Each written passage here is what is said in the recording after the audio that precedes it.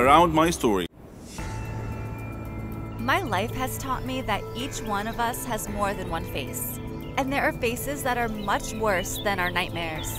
My name is Susan, and the story I will tell you needs to understand my reasons before judging me. When I was in school, I was one of the celebrities that all the kids wanted to be with, including Josh, one of the school bullies, who was obsessed with me and tried to get close to me in every way. But I could not, because I had always rejected him. But also, this was not my reality, which I hid because my family was very poor, and I was embarrassed to show them to my friends or to anyone. And at that time, I became in relationship with my friend Max. And Max was one of the boys that I could call the idiots of the school because he was very mean, and the rest of the students were surprised that I chose him. And despite this, all the students, even the bullies, including Josh, were afraid of Max and could never get close to him, which was strange. The days passed, and I left Max. I left the city with my family, and our financial conditions turned from bad to worse. And one day, when I was leaving the university, a young man in a very cool car stood in front of me and smiled at me without speaking before introducing himself that he is Max, the school friend. He searched a lot until he found my address. Yes, this is strange, but the splendor of his car and the surprise of the situation made me forget everything, and then we became into a relationship again. He was very rich, and his house was like palaces. I was not mainly interested in knowing the source of this money because I knew that Max's father was rich since the school days, and this is not strange. But over time, I noticed his strange behavior. I became sure of my suspicions that there was something strange when I found a large quantity of drugs in one of Max's bags. At first I hid that, but at some point, I told him what I saw and that I knew he was a drug dealer. At that time, he was very calm and told me that each one of us has something to hide, and this was my truth. I was just a girl who had been lying that she was someone else all her life. But I couldn't bear this situation, and that's why I called the police. They came to Max's house and arrested him and his men, except for a group that managed to escape. They gave me a big financial reward because Max was one of the most dangerous wanted drug men, but I lost Max forever. Of course, it was not true love, but this does not prevent that it caused me great pain. I decided to leave all this and go back to my family, but I did not find them and received a message. My family was kidnapped by Max's men, and they asked me to come to a place on the outskirts of the city if I wanted to see them again. Everything collapsed in my mind, and I felt like I was in a nightmare, and there was no solution for me other than to listen to their words and go to that place. There, Max's men came out to me with my family in handcuffs. For a moment, I was about to cry, but I held on. Immediately, the shooting started between the police and Max's men, as I told the police what happened and they were hiding in the place. At that time, a bullet hit my brother. The gangsters were arrested while I broke down. And I met Josh again, the school bully in the past, who was then one of the policemen who arrested the gangsters. The bullet that hit my brother caused his death, and I lost one of the closest people to me. But Josh never left me after that, and I got back in this ordeal. At that time, I made sure that I was stupid when I rejected him a long time ago and chose a fake face, just as I was fake too. Before this summer, I had zero experience with dating apps. Tinder wasn't even released until 2 years after my long-term relationship ended.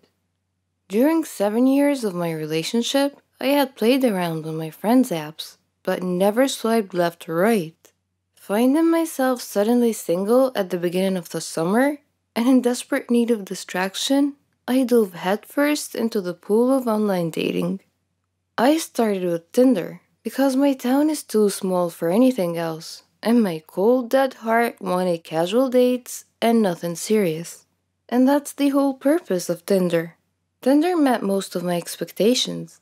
I went on a handful of dates, met some cool guys, and some not so cool guys. I even hung out with a few truly interesting people, like a radio DJ who runs a wedding business on the side. What I did not expect from Tinder, however, was how most of these interactions started to make me feel good about myself. I mean, really good about myself. Like every woman in the world, I have never been happy with my body. At a size 10, I am labeled plus size, and I've worn glasses on and off throughout my whole life. When I'm out with my girlfriends, I am never the girl who is hit on, flirted with, or even picked up. Ever since I hit puberty and became aware of attractive versus unattractive, I've thought of myself as filling the role of the fat friend who just sits back and smiles. Obviously, I've had boyfriends, but they've always been my friends first. So when they said you're gorgeous, what I heard was, I found you gorgeous only after getting to know you. I didn't immediately think you were pretty. I know that having someone attracted to your personality is way more important than thinking you're cute. But I wouldn't hate having just one guy who doesn't know me at all tell me that I'm attractive. Friends, family, and boyfriends, I don't believe. But a total stranger, that person I might actually listen to. This brings us back to Tinder. One of my first nights using the app, a friend and I sat on my back deck and decided who to swipe left and right on. With each it's a match, we laughed and looked into the guy's profile a bit more. After the third match, I said, "These guys are just judging me on my appearance, right?" And my friend nodded. So they're only swiping because they think I'm cute? Or are they just swiping on every girl? We concluded that obviously some of the guys were swiping right on every girl, but the chances of every single guy doing that were slim. We swiped some more. When I started matching with guys who were classically good looking, well, I won't lie, that felt really good. A hot guy actually thinks that I'm attractive? What? No. How could that be? Then the messages started. Some guys went right in with, "You're really pretty." Others went in for a conversation first before giving out compliments here and there. I know that this is how people operate on Tinder, but keep in mind that I'm not used to anything. It wasn't until I started meeting with these guys that I wondered, can Tinder actually boost my self-esteem? Two guys asked how someone as pretty as me was still single. I went on a date with one guy who told me in Spanish that I was beautiful. Another guy who I'd met up with a few times asked me, "Are you looking for something serious?" I laughed like a loon in response. It wasn't the question that surprised me. It was the fact that I was coming from an incredibly attractive, incredibly fit guy. Because yes, I'm being shallow and only swiping right on guys who I find physically attractive. When I was done laughing, I said something awkward like, "Oh, maybe? I mean, I'm not against it." My mind, however, was saying, "Are you serious? Have you seen yourself? Have you seen me?" I was in fact not attractive, but I simply knew how to dress well. I retreated into my unhealthy shell. Soon after that guy, I hung out with a sweet, nerdy medical student who was in town on a vacation. We got along well. The next day, as we met up again, he seemed shocked that I was on a second date. He kept repeating, "You're just so beautiful. I never get to do things like this." I don't know how to respond to compliments. And the medical boy shook his head. He said, "Don't do that. Don't body shame yourself. You're so attractive. Have you seen yourself? You're gorgeous." Something about that guy made my typical self-hate thoughts start to lose hold. Again, I know that this is the type of stuff people say on Tinder, but let's be honest, why put in the extra effort? Unless it's true.